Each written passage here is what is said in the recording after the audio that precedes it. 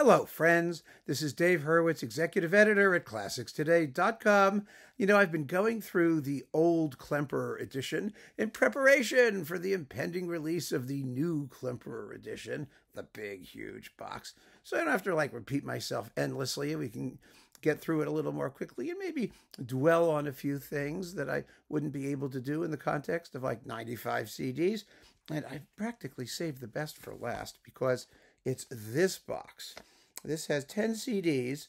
It's called Romantic Symphonies and Overtures. And oh, are there some gems in here? Let me tell you, some amazing stuff that we really have to look forward to hearing all over again, presumably newly remastered. So let's just see what's in here, shall we? It's really great. First of all, CD 1. It's all nicely on the back here. It's so convenient. Thank God. Schubert, Symphonies 8 and 9. That is the unfinished and the great. These are wonderful. They're wonderful, first of all, because of Klemperer's habitual tendency to favor the woodwinds in terms of balance, which makes the orchestration sound even more perky and lucent than it usually does.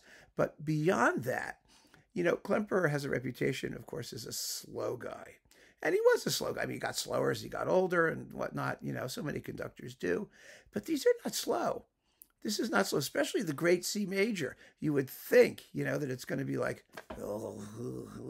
heavy. It's not. It's not. It's quite lively, but unbelievably clear. It's a beautiful performance. I mean, look, they fit both of them on one CD. I mean, and it's a 77-minute CD. It's not like one of those extended extra long type CDs. Just marvelous performances. Great way to start the production here. Then we've got Schubert's Fifth, another gorgeous performance. If you like Klemperer's Mozart, like the Mozart G minor, which is glorious, then you're going to like the Schubert 5, which is kind of like Mozart does Schubert, or Schubert does Mozart, or whatever you want to call it.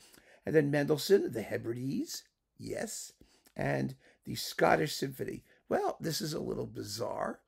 I mean, Klemperer was famous for wanting to cut the finale of the Scottish Symphony. He doesn't do it here, because I don't think he does it here. He does it somewhere else. And that's kind of it's a little bit peculiar because he wasn't convinced by the coda. I think the coda's fine. But he also does Midsummer Night's Dream, a glorious Midsummer Night's Dream incidental music, and a first-class Italian symphony. Again, moderate in tempo, but not a trace of heaviness. And that's really the important thing. It doesn't sag at any point. It's just shapely. I mean, it really is. It's be amazed. And the woodwinds, of course. The woodwinds, yes. What else do we got here? Schumann, Symphonies 1, 2, 3, and 4. Okay, some hits and misses. Well, they're basically all hits except for the Rhenish. Number 4 is fantastic. It's just fabulous. And 1 and 2 are very good. But the Rhenish, well, this was late Klemperer. This was the performance where supposedly he fell asleep in the middle of it. And then they woke him up and he looked around and said, "How did it go?" And that was the recording. They did it without him, sort of, kind of. It's late Klemperer. It's stiff as a board and not one of his happier performances. But, what can you say? Okay, let's see. Oh, we get some scenes from Goethe's Faust Overture. Yes, the Faust Overture. That's nice to have. There was a disc he did called Romantic Overtures that was just one of the great discs ever. And here it is. You got Weber, Freischütz, Orianti, Oberon, and Schumann, Genoveva, and Manfred. And you get Johann Strauss too, Fledermaus, and Wiener Blut, and the Kaiserwalzer. Those are added. But originally it was just the overtures, the Weber overtures. Oh, they're just stunning. Absolutely marvelous performances. Freischütz is one for the ages. It really is.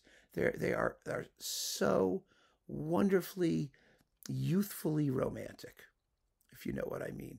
They also had on here, there was the Wagner Gluck overture. What was it? Iphigenia in Aulide or something like that. One of those Iphigenia things. That's in here somewhere too. I mean, it's got to be, isn't it? Or is it earlier? No, it's in the other earlier one because it's not a romantic overture. But they had it attached to this, but they stuck it over in the Gluck thing here. Wait a minute.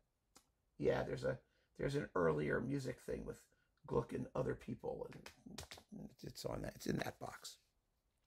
All right, Berlioz, Symphony Fantastique, Franck D minor, beginning, Franck D minor, conclusion, and the New World Symphony. Well, this is a wonderful Fantastique. You'd expect Klemperer would do it very well because of the emphasis on, interesting sounds and woodwinds and creaky timbres and that kind of stuff. And again, it's not too slow, not a bit. The Franck is surprisingly good because I think Klemperer was one of those steady tempo guys. He doesn't pull it apart like taffy, and it doesn't congeal into a shapeless mass of cloggy, gelatinous whatever. It's really quite fine. And the New World Symphony, oh my God. New World Symphony is just great because of the bass lines. It's the scherzo where you hear the canonic basses. Yes. I mean, of course, there are more important things than just the canonic basses in the scherzo. But it's just marvelous to hear top to bottom transparency of sonority. And again, good, lively tempos for the most part. It's really just a beautiful performance that kind of gives the piece more substance than it usually has. Probably because you do hear more. You just hear more music in it. And that counts for a lot. So that's that one. And then finally, at the end here, we've got Tchaikovsky 4, 5, and 6. All right. Now, the 4 and 6 are 4 is more than 6. 6 is pretty good. But, they're a little stodgy. But 5 is sensational. It's just a knockout. There's a famous sort of story Walter Legg, the producer, wrote to EMI saying he just blew the roof off with Tchaikovsky's 5th. So let's do all 4, 5, and 6. Well, they should have stuck just with the 5th. They really should have. But it's okay. It's okay because this is just a fun box of stuff. And we're going to get to hear it all again in the 95 CD Monster Box. But I did want to talk about these performances a little bit here first, just to give you a taste. Something to look forward to for the most part. For the most part. One of the things about Klemperer is that, when he's good, he's great. And when he wasn't really good, it's like so obvious. There's no question about it. It was either really, really good or really, really interesting or just... And so it's kind of easy to distinguish between the best and the less best. At least he's honest. Always, always honest. So keep on listening, friends. Thanks for joining me, and take care.